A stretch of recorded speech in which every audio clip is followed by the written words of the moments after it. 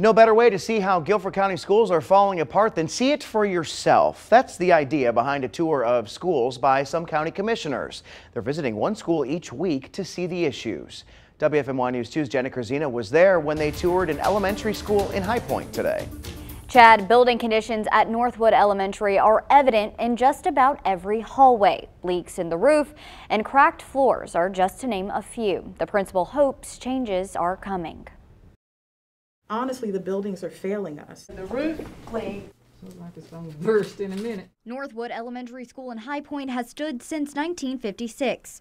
School leaders say it's long overdue for a serious facelift. Sad note is we just built a new animal shelter, and right now we have our animals in better conditions than we have our children. Guilford County Commissioner Chair Skip Alston saw the issues during a tour. He says there are decades of problems that need to be taken care of now. Bathrooms was horrible.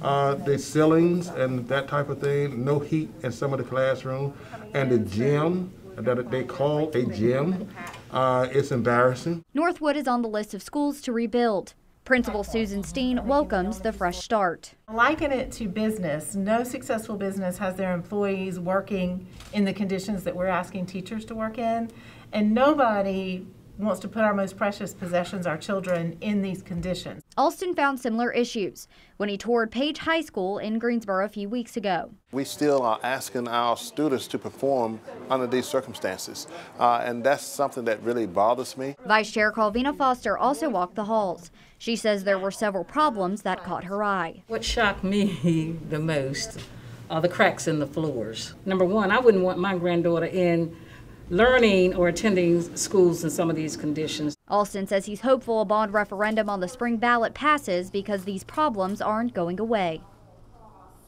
Voters approve the bond next spring. All 126 schools in the district will see impacts.